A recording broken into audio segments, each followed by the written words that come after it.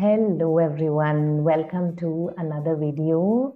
So today's topic is very juicy, intimacy with your twin flame, and let's see what it has to say today. So see, intimacy with your twin flame is a very deep space within. Okay, it's a very tender space within. So when someone is intimate with each other, it is not only physical or sexual or romantic. It can be a very vulnerable space where your twin flame is opening up to you, saying, I went through this trauma, I went through this problem, and opening up to you. And then you have to be very sensitive there because for example, intimate space means that it's actually very raw and soft. So if you make one wrong move, like for example, let's say this is very, very raw and soft. Okay, there is no skin protecting it. There is only like flesh, maybe something like that. And if you make one wrong move, you could end up hurting yourself or them. So intimacy's key is coming from trust. So it is not the other way around where you first claim intimacy and then you gain trust with each other. No, it does not work like that. So everybody is like,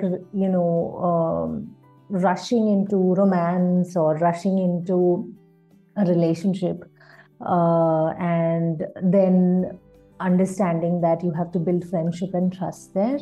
So instead, build friendship and trust with yourself first, mirror exercise, and then allow yourself to build that trust and friendship with your twin flame, so that both of y'all will not end up hurting each other when you trigger each other. Then you can hold space for each other in that vulnerable area. So even when you trigger each other, in like, let's say you're seeing each other, you're with each other, then if you trigger each other, then it's a very vulnerable space. Will he hurt me? Will she hurt me? Will he judge me? Will she judge me? Whatever the reasons are, right? It's still an intimate place. So if you know how to go back to mirror exercise and love yourself and heal and not hurt each other in that vulnerable space, that's when intimacy blooms. That's when you will have deep intimacy with your twin flame. And to claim deep intimacy, you need to claim deep trust with your twin flame and yourself. So you can make a choice right now. I choose to claim deep trust with myself. I choose to build deep trust with myself. To build deep trust, all you have to do is go mirror all your blocks, all your upsets, all your traumas, all your childhood wounds, everything. If you mirror all that, you will be able to build a lot of trust within, and then your twin flame will be able to join you in that space where you have built trust, and you can have beautiful romance, beautiful intimacy with yourself. So intimacy is not only just physical intimacy comes with a lot of trust. So it's about what do you say, surrendering into each other, where an intimate space is where you really let go and surrender into each other, where you trust each other fully, where you trust the God in you very fully. See, as I talk also, I'm feeling emotional because I think I'm talking about intimacy. So intimacy is very deep, very emotional space where you have to honor. So you need to know how to value, respect, and honor yourself first, so that you can choose to value, respect, and honor your twin flame and also receive that from them. So intimacy is not just randomly, it's not going to randomly come in. Like everybody is almost looking at, I want to go on a date with my twin flame, I want to be with my twin flame, and I want to have a relationship with my twin flame. Well, intimacy has a cost.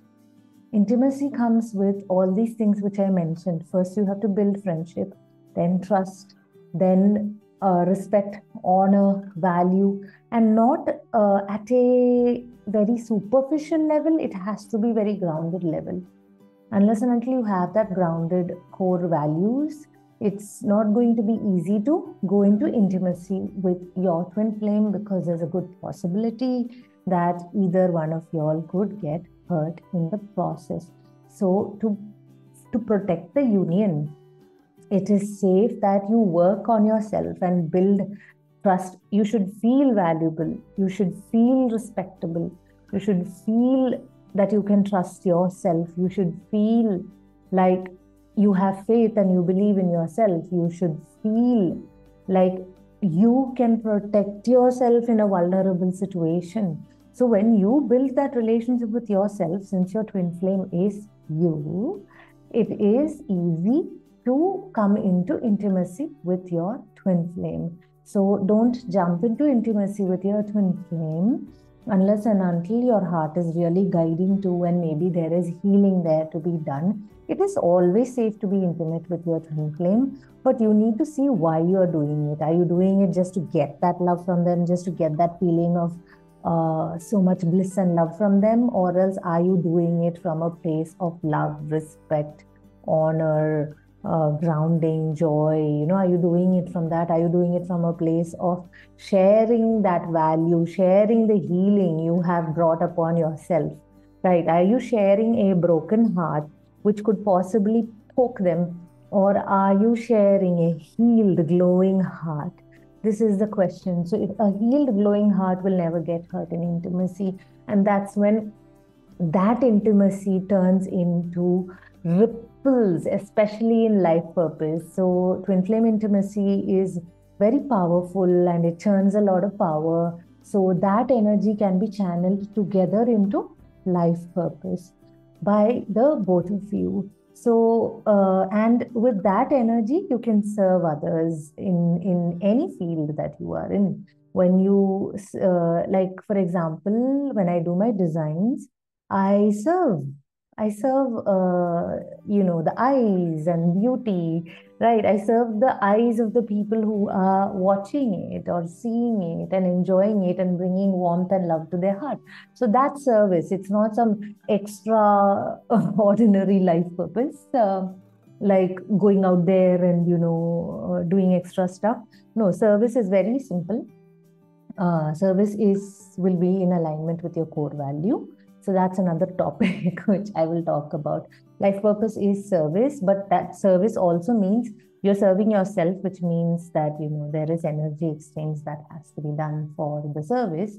Otherwise, there'll be imbalance, right? So yes, this is twin flame intimacy. Do build trust with yourself and see how you feel in your heart. Are you able to trust yourself? Are you able to believe in yourself? Do you value yourself, not in your head? Your head will always say, yes, these are logical things, right? Yes, it's understood you are able to value. But are you able to feel that? Are you able to feel all of this? When you're feeling it, you're living it. That's the difference. When you're saying it, it's just like a tape recorder. It's not alive, right? So that's why the heart space, the feeling level has to get activated, and the best way to activate and the best tool to activate it is mirror exercise. So I would invite everybody into coaching as usual. The group coaching is very, very powerful. The one I'm running, it's on every Wednesday, 7 p.m. and it is only $54 for 4 sessions, okay? 4 consecutive sessions in a month. So that's a very good amount, because then if you divide it, I think it's some $13 per session. That's very less, like 1,000 rupees or something like that per session.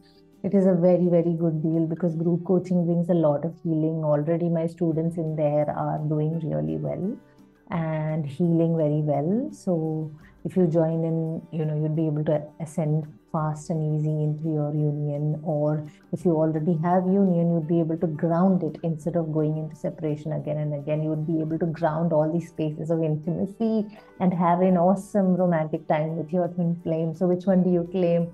I choose to claim my romance. You can say it with me right now.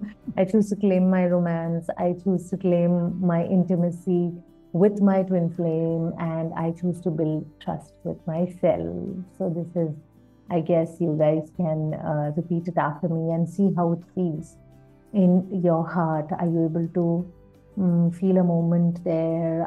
Is there a block to it? So check it and feel your heart and then go into intimacy. Thank you so much. God